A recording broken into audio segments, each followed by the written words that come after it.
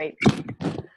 Good morning, it's Aura from CBon Magazine, and this time I'm going to have the pleasure of interviewing Penney Peirce, who is a popular author, a lecturer, a counselor, and a trainer specialized in intuition, personal energy, frequency, and dream work. Good morning, Penney. Hi. How are you? I'm very good. Thank you so much for accepting our invitation and for enlightening the CBon Magazine audience and readers and listeners. Oh, that's my pleasure. Penney, you've been featured in very many different magazines such as Cosmopolitan and Good Housekeeping and New Age and Intuition. But most importantly, you have many books that you wrote, out of which 4 of them were published by Simon & Schuster. Mm-hmm. It's such a huge name. And just to mention, a few, it was The Intuitive Way, Frequency, that was the one that really, came very, very close to my heart. And then Leap of Perception. And the one that you are going to come out with on October 2017, this October, it's called Transparency, right? Yes. Yeah, and the subtitle of that one is Seeing Through to Our Expanded Human Capacity. Wow. And we need to be transparent. Unfortunately, we are all clogged up, by social media and tons of problems that we don't really see a solution for. We don't really see through or see beyond them, right? Right. So, Penney, you have so much experience when it's coming down to creative writing. And very many times people are asking, how do I start writing? What's the process of writing? So can you give us some tips of how your schooling and your education helped you become the prolific writer you are today? I think, I started very young when someone gave me a diary, like maybe 6 or 7 years old. And then you got everybody's autographs, all your friends. And then you wrote things in. Everybody had diaries, and we, wrote in each other's things, which got me kind of started keeping a journal. Okay. And that has been a long-term process for me. And it's evolved over the years. But also, I really enjoyed creative writing classes in school. Mm-hmm. And, short stories and essays and whatever it was. I don't know why. Maybe you just have a natural tendency toward wanting to organize thoughts and put them together. Right. But I liked that. And so I think, and then I started writing poetry when I was pretty young as well. Stupid poetry, that was, but I was fun for me, and then that evolved as well. So, it just, maybe it was in my blood or karma or something. Mm-hmm. But the way it happens for me often is that maybe it's something about a need to share things that you're thinking. And maybe that's the natural teacher's instinct, is to, I found this great idea. I want to share it with everybody, or I saw this movie, so I wish you would look at it. You would like it too. But yeah, often things grab me, certain thoughts. I hear somebody say a sentence and I go, oh, that relates to this, this, and this. And then my mind starts to, connect things up. And then it becomes almost like this bubble inside that rises up out of my body and goes up here. And then it wants to pop and go out, onto something. And sometimes, like, especially with a poem, sometimes I hear the first line. And then I have to write it down. And as soon as I write it down, the next line comes. And then the whole thing, and then it goes, and I don't know where it's going to end. And then it ends in this beautiful way. It's like something else is almost writing it. And that's like it's a form of creativity that is, any form of creativity is magic, where you start it, you do your part, and then the imaginal realm does its part, then you do your part, then the imaginal realm does its part. And you're like, co-creating with the invisible world. And, to me, that's like, it's just so much fun, So the first step is then to just show up, right? And Yeah. the universe is going to match you.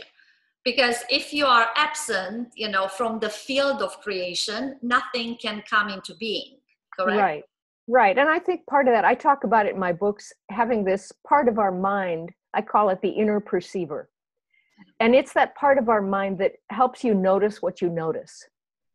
So, you know, and we all talk about mindfulness these days and paying attention and all that. But if you work with your inner perceiver, you start to become conscious of noticing what you're noticing. It's like, Right. well, why did I see that? Or why did I think about that? You know, why did that strange image happen in my reality? And then you go in and you answer yourself and you have a dialogue with that part of your mind so that you get through to yourself. You're saying, well, oh, why? Oh, I guess I'm thinking about this theme under the surface of Right. my mind.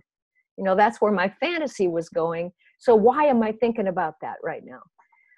And it makes that deeper part of you conscious. So showing up to me is about working with that inner perceiver Right. to really be present in the moment with what you're noticing. Right. And that's where I feel the bubble coming up and I go, oh, wait, there's something here that wants to be said. You know, and I can feel the actual physical sensation of something rising that wants to formulate out of the right brain into the left brain and into language for me. Now, other people it might be music that comes Right. out that way, or it might be a piece of artwork or something, or sculpture. But for me, it's words, you know, and words to me also are about music. They are, if you write poetry and you listen for the sounds inside words and the beauty of how words combine, then it is like a kind of music. In fact, they used to call poets singers in the old days, you know. It's not so much the words, it's the tone of. Yes, and just the beauty of the sounds combining, and Right. then the meaning within the sounds combining, and that's something that entertains me when I really pay attention to it. Right. You know, and I always try to write even my nonfiction books with a kind of poetic feeling, where every sentence is a kind of jewel. If I can make it beautiful and create a paragraph that feels beautiful, you know, I put a lot of attention into that. Do you think that everybody has this inner poet that somehow is going to be ready to explode like a volcano and is ready to share his story? Probably somewhere deep down, you know, and if it's not poetry, like I said, it could be the inner musician or the inner, you know, painter or whatever, a cook, you know, whatever. But I think, yes, we all have that urge to create, to make something out of nothing, or to play off of other things that come in, because creativity is also, and writing is also about playfulness. Of course, right? You know, of course. like I said, if somebody said a certain thing on the TV this morning, that got my mind going, and then I had to write something about it. Wow, you know, I love it. And you make connections. I like that. Yeah, making connections, and of course that's intuitive. Intuition functions when you make connections and see similarities. Right. Things. If you see things that are separate and different, there's no intuition involved, right? And so when you want to be creative, you have to enter the flow. The flow. Right? The flow is based on connections and trust that stuff will come. You know, that you start a process and the process will help you. Right. You help it, it helps you. And then you get that co-creative thing going. You said a word that just triggered my mind. You said trust. Yeah. And I think that very many of us don't trust our own abilities to create or to listen to our own inner voice, knowing literally that we also have a voice like everybody else, and that can be expressed if we are going to shut off the monkey brain that it's just cluttering our soul and mind. So how do you shut off all those other voices that are coming from social media, from parents, from coworkers, from friends, that you can literally be with yourself and express in words who you truly are, not what others have told you who you should be? really, really important question. I think, it's the left brain that works with language. It's the left brain that categorizes and makes meaning and definitions and locks things down into belief systems and all of that. And it basically separates you from the flow, or from the soul, or from the field around you that you're part of. Right. The right brain is the direct immersion into the field. It has no language. It's direct experiential, like an animal, Right. and you go into there and you have this sense of belonging, and you know everything kind of all at once. So in order to get to the right brain, which is where all the imagination and creativity arises from, you have to be quiet. In other words, shut off the talking of the left brain, right? And of course, if you're answering your cell phone every minute, every time it vibrates or whatever, you're in this frantic sort of constant, searching for the message, the language, put these things away and be quiet. Be still. Well, people, we don't know how to do that today. It feels like painful, to just be quiet, but we have to cultivate that habit. When you get quiet, then you can drop, I call it stop and drop, come down, down in your body, and be aware of, simple things like your heart beating and breathing, and how you're aware of the air around you, and how you can start connecting with the things that you're aware of inside your bubble. Right. Right. And just be with. There's a kind of a feminine consciousness that's non-action oriented. That's like, be with things, appreciate things, don't try to change anything. There's nothing required. You can just enjoy. Go into that state like an little old lady sitting out on her front porch in her rocking chair, just like enjoying the life passing by, and just feel. You go into a direct experiential sensory feeling of things. And then you drop in further, and then you drop in further. And maybe at that point you start asking yourself, what's important to me? Or what am I really interested in? What things grab my attention and make me feel something really important? And it might be that there is a social issue out there, or something in the news, or, something that affects other people that hurts you, or that you feel like you want to help with. Right. Or maybe there's some kind of idea that's just really interesting to you, and those things will bubble up. Those are the bubbles, that I say. And you'll start to, oh, wait a minute, what about that idea? Oh, yes. Well, what do I think about that idea? Well, what could be done about that idea? You have to ask yourself some leading questions. Right. It's like mining.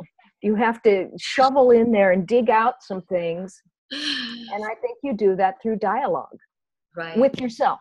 With yourself, correct. Correct.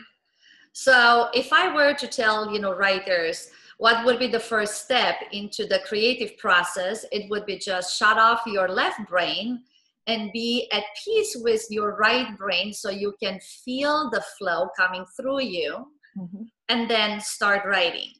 So that's the first step. Well, no, and then find out what's really important and interesting to you. Correct. So that you get motivated and curious. Correct. And then you let things start to connect, the ideas like, oh, I have this thought, well, what would it be like if we did this with it? Or what would it be like if we did that? Now you're going into your imagination to start sort of creating this art, this sculpture, this thing out of ideas. Right. Right. And those ideas often have emotion to them. They have passion. So you're unveiling pretty much, the different layers of a piece of art. That's it. You're allowing layers to become visible, and then, it's like Michelangelo started with a block of stone, and he saw the sculpture inside of it already, just removed the parts that weren't, the art. And so you have to get at what the real thing is. Right. And it's already there. It already pre-exists. I love You're that. sort of just getting at it. It will come to you as much as you go toward it. Correct. When the student is ready, the teacher will appear, right? Yeah. So what would be the second step? Now I have the ideas. I kind of like know what's in the field that I would love to explore. So what's next? With writing, I think it is, you do have to understand grammar and the specifics of spelling, grammar, rhythms of sentences, certain kinds of structure. You know, do you want a lot of run-on sentences or a lot of short, punchy sentences, or do you want semicolons and two pieces connecting, and or do you want to vary that rhythm within a paragraph, so that you have a sense of the you know, the detail part of the procedure, so that you've got your basics together. Then you can manipulate that to create an effect, right? You know, a fluid effect or an upsetting effect. Maybe you know, don't want any punctuation. Maybe you want to use weird punctuation. Maybe you know, want all short sentences that irritate people. You know, you do what you can with the structure you have, right, to create an effect. And you'll know what that effect is because it'll come to you as you're writing. right. You know, if you want it to be beautiful and inspiring and uplifting, or if you want it to agitate people and make them think, you know, it's just depending on what you feel like in that moment. But you need to have a sense of the basics, and don't overlook that, because you know how to edit things too. If you read something that doesn't work, how would you fix that so that it would work? And that's a good exercise to take, is work on other people's stuff. Read other people's good writing, or read other people's bad writing. That's exactly, that was my next question. So the more reading you're going to do, the better you're going to become at your own writing. Yeah. And read with a critical ear. Because, you know, is it music? What kind of music is it? Do you know? Right. Is it rap? Is it, you know, whatever? Is it classical? I think there's a certain, you can feel the difference in writing that is very pedestrian and ordinary, where there's very little imagination, and writing that kind of lifts you and inspires you, or makes you just, oh my God, that is such a great sentence, you know, like, how did they think of that? Yes. Why did they use that word right there? You know, that just made all the difference in the world. Of course. You know? And then, and you're like, oh, beautiful writing. You know, it's like it's such a masterful thing, you know, and so if you read pedestrian, ordinary writing, you might take that and see, well, how could that be better?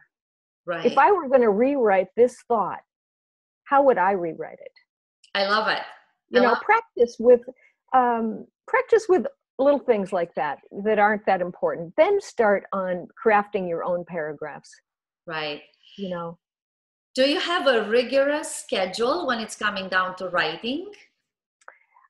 When I have a book contract and they give you, you know, it's in your contract when it's supposed to be done, right? You know, so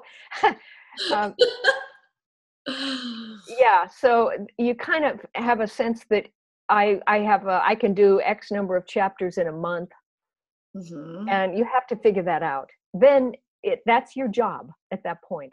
That you go to work every day and you work on it for X number of hours a day to get that amount done. And so I think you have to be disciplined in that regard, because you can't just be, I don't feel like it today, you know.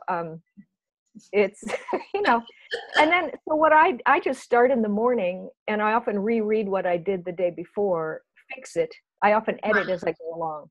Right. And then I write for X number of hours. And sometimes I go back through again and again and again and again as I write that day. And then I go again in the morning.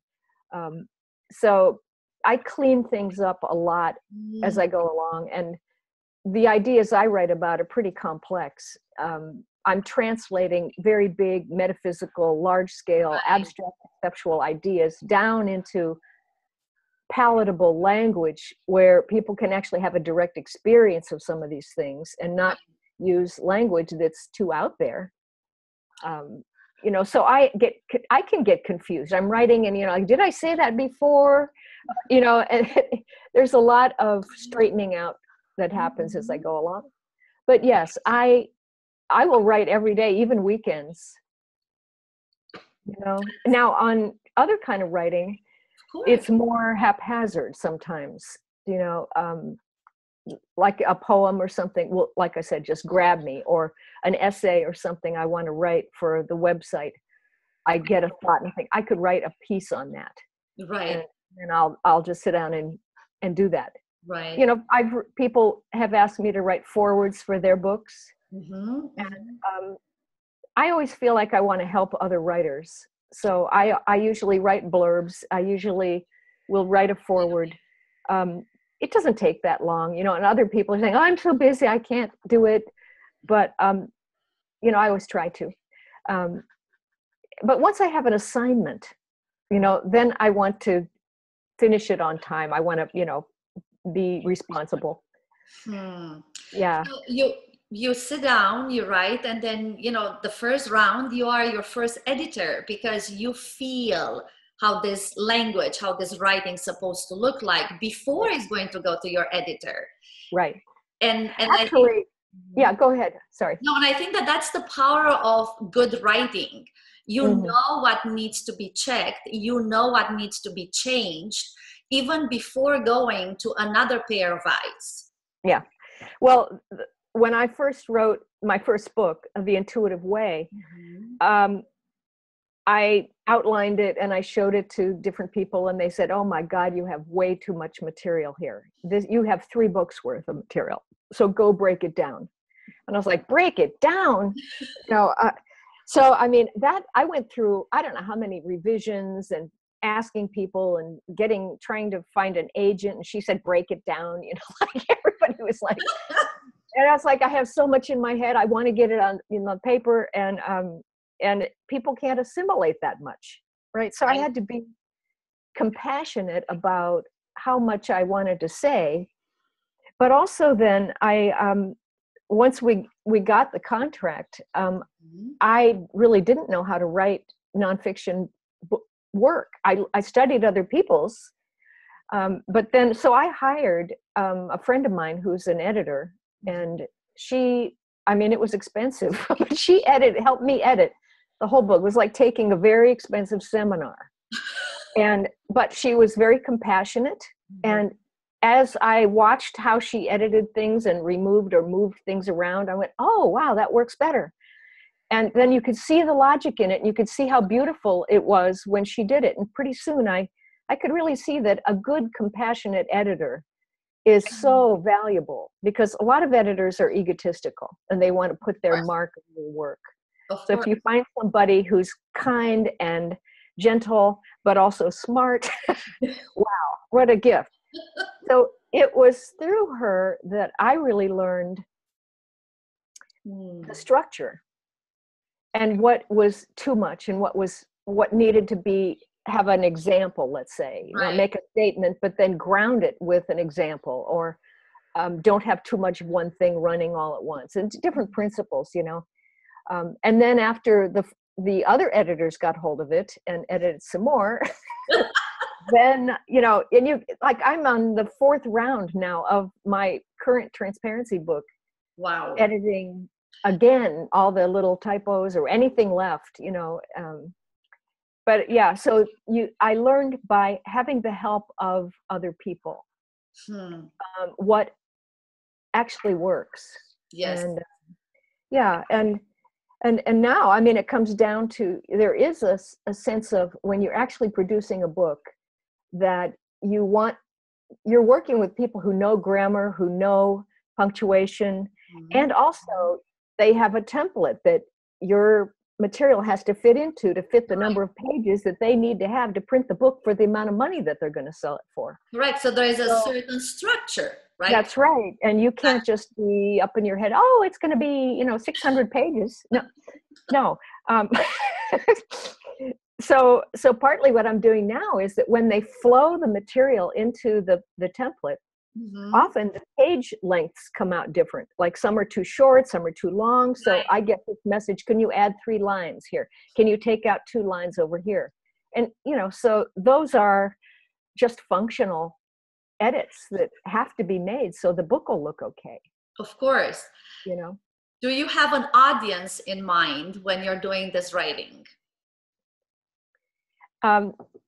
Over the years, I think my audience it started off just sort of, the new age people in the early years, and then the self-development, human potential people, and then psychology people, and now it's business people too. It's all kinds of people who are looking for new perception, new angles on how to do things, how life is changing, what transformation is. Mm-hmm. So there are a lot of people who are thinking about these things now. So it's kind of expanded. Right, from writing, to a targeted audience to a way larger one, right? Right. Absolutely, I love that. Mm-hmm. So let's go and talk a little bit about, your book. Your ideas are in place, are contained. You kind of like know what kind of a product you have. So what's the next stage? How are you looking for an agent? Now that you have your product in your hand or in your mind. I looked for an agent for quite a while as I was looking for a publisher early on with the first book, and found one through friends. So she worked with me for a couple of books, and then she decided that she wanted to go back to being an editor herself. And it left me without an agent. But at that point, I had already published 2 books with the same publisher, and they knew me. So I really didn't need an agent anymore. I was pretty happy with the publisher. So what I did was hire a literary attorney. Wow. Okay. And he negotiated the contracts for me. Okay. And knew what kind of things to put in there and what kind of tricks they were trying to pull over your eyes. So I have kept him all these years. And that's good because I don't have to pay an agent 20% or 15%. Of course. And that from a legal point of view, you're actually covered as well. So correct. Yeah. Correct. Yeah. And now, of course, you found the publisher, he found the publisher.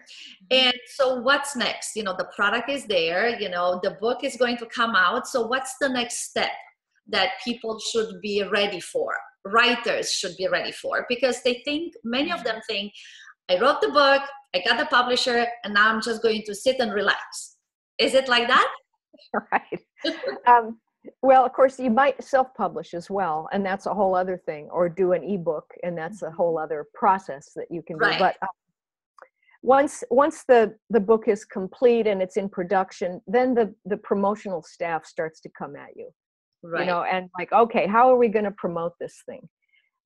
And it's different today, unless you're a huge author that they can make money on book tours with. They don't want to pay for book tours anymore. Right. So it's just not worth it. It's too much expense for the amount of people who buy the books. And so what's often done now are radio and podcast tours. Right.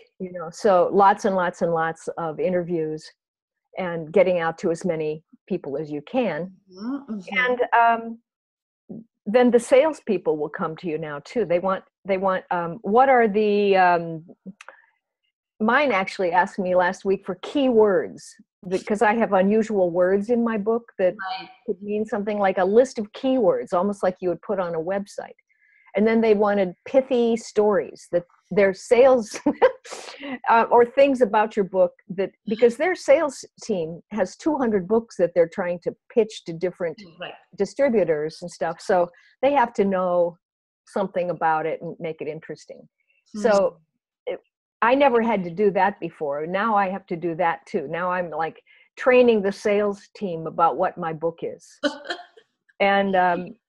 And doing, they write the copy often in New York for a book that they've never seen, or awful sometimes. It's just awful. And like, oh, here are 3 points about this book. Let's put them all in one sentence. And, and just, not really getting the energy of what the book is. So I've been, this time around especially, been rewriting all the promotional copy for the press releases, Amazon, Barnes and Noble, all the description of your book that goes out to the public, the back cover, the flaps of what the book's going to have. I solicited all the endorsements. I solicited somebody to write the foreword for me. That takes a lot of time. Of course. And I got very little help from the publisher on that. So people need to know these things because it's a lot of work. I mean, it's 90%. It's you who's going to create the product. And then when the product is done, it's not that you're just going to, plop it into the publisher's lap and you're going to move on. I mean, you have to do a lot of work after that. The writing is just 10%. Yeah. And somebody said to me the other day that they thought their publisher was really just a glorified printer today. So I don't know, but they do all the foreign rights sales, and they do a lot, but they do make a lot too. The author gets very little in these contracts. Much better if you self-publish, or ebooks, you get a lot bigger percentage, but you don't have the sales force. Right. And the distribution as well. Right. Yeah. And the distribution. Yeah. So, there are trade-offs, but they want you to have a platform, right? That's the word. That's the word. And that often is, Facebook, social media, your mailing list, newsletter, blogs, and all that stuff that's a lot of work that you don't get paid for either, keeping all that up, and it's all promotional work. So, and it's also a lot of writing as well. Of course. Generating content related to your book, of course. Yeah. Right. And then courses, and going out and teaching and talking and lecturing at conferences or whatever it's going to be to help people find you and know about you. They have to know you're out there. Of course, your presence, your public presence. And that is if you're going to try and make a large part of your living from writing. I think writing is, I remember when I did my first book, people said, this is just a glorified business card that you hand to people and say, here's what I am, and they get a feel for you. But I also remember when my first book went out, it was much more popular than I thought it would be. And it went into like 30-something languages, The Intuitive Way. Congratulations. And then people started calling. And I said, it's going out there and making friends for me in the world that I would not have been able to find, by myself. And so it was like an extension. That's what good writing is all about. That's what I think. It's inspiring people. It's inspiring. Yeah, and it's almost like creating a large family out in the world. I like to think of it that way. Like-minded souls, pretty much, that are going to vibrate, with you. Yes. So we will definitely have you once again, right before your book is going to be out, Transparency, that it's going to come out in October. And then we are going to talk about that particular book and some inside stories. Oh, no worries. For what the book is all about. We're all transparent here, and phone calls, are there for all of us, right? It's the real world that kicks in. Technology things you have to remember to do, like get everything to work. Well, this was really fun talking about the writing. I hadn't really thought very deeply about it recently. Thank you so much. For all the inside tips, because I think there are very many people out there who would like to write and they don't really know the stages. And thank you for clarifying that for all of us. Yeah. Well, thank you. Thanks for asking the questions. Thank you so much, Penny. And looking forward to seeing you. Okay. Okay, great. Thank you, my dear one. Bye. Have a great. Bye-bye. Bye-bye. Bye.